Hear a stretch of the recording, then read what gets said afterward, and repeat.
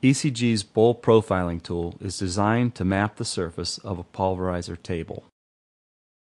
The bowl profiling tool is used to quantify the amount of material removed from the table due to wear, as well as to determine the extent of eccentricity in the table after a weld overlay. This sequence illustrates the distribution of non-symmetric wear on the table and the rolls.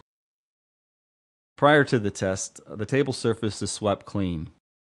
The tool is then mounted to the man door and adjusted to the proper height above the table. When triggered, the data acquisition system collects the distance and angle readings. The distance is measured by a laser positioning device, and the angle measured by a digital inclinometer. Once the table is rotated through a full revolution, a stepper motor indexes the laser to a new position.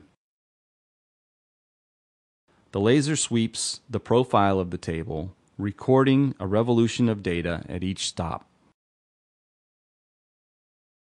A set of data is recorded at each position.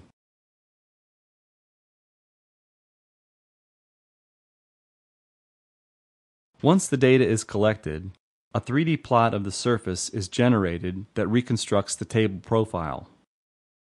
The profile is aligned to a design profile and the difference integrated to determine the extent of wear in pounds of steel removed. After the table is re-welded, the bowl profiling tool can be used to verify that the proper amount of material has been added to the bowl and that the manufacturer's specified tolerances for angle and height are held to ensure proper grinding performance. For more information about ECG's bowl profiling tool or to request a demo, contact ECG at 330-869-9949. Thank you.